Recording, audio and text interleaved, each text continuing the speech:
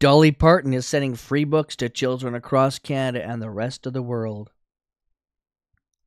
Dolly Parton's father grew up poor and never got the chance to learn to read. Inspired by her upbringing, the 78-year-old country music legend has made it her mission over the past 3 decades to improve literacy through her Imagination book giveaway program. It has expanded statewide in places like Missouri and Kentucky, 2 of 21 states where all children under the age of 5 can enroll to have books mailed to their homes monthly.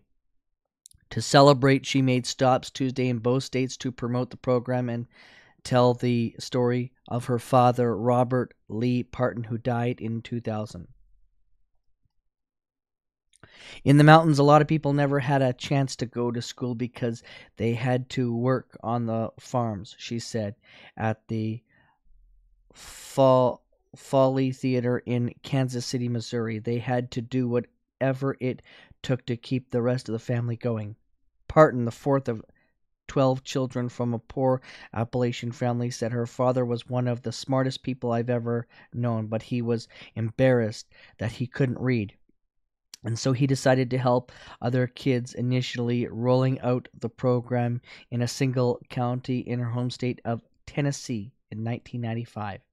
It spread quickly from there, and today over 3 million books are sent out each month. Since the program started, books have been sent to more than 240 million kids in the U.S., Canada, United Kingdom, Ireland, and Australia. Missouri covers the full cost of the program, which totaled $11 million in the latest fiscal year. Most of the other states chip in money through a cost-sharing model. The kids started calling me the book lady, Parton said, and Daddy was more proud of that than I was a star. But Daddy got to feeling like he had really done something great as well. In Kentucky, the Imagination Library reaches children in all 120 counties. Governor Andy Beshear said at an event Tuesday with Parton, more than 120,000 Kentucky children, nearly half of all the preschoolers in the state, are currently enrolled to receive books through the program. First Lady Brittany Beshear said it encourages family to read together and it allows children to have their own personal library before starting kindergarten at no cost to their families. The First Lady said, "It's really a great way to teach children when they're very young to learn to love books and to learn to read," Parton said during an event in Lexington, Kentucky.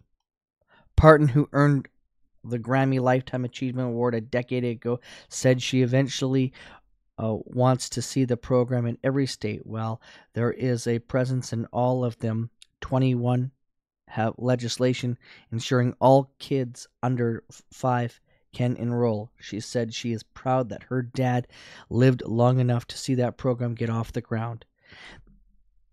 That was kind of my way to honor my dad, because the Bible said to honor your father and mother, she said, and I don't think that just means just obey. I think it means to bring honor to their name and to them. Parton is an author herself who titles includes a 1996 children's book, Coat of Many Colors, which is part of the book giveaway program.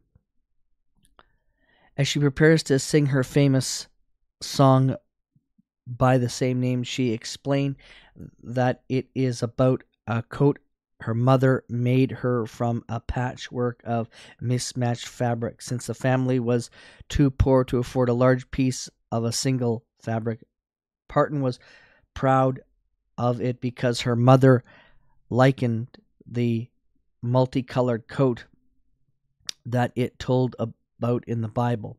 A fantastic gift from Jacob to his son Joseph. Classmates, however, laughed at her for years. She said the experience was a deep, deep hurt. She said that with writing and performing the song, the hurt just left me. She received letters over the years from people saying it did the same thing for them.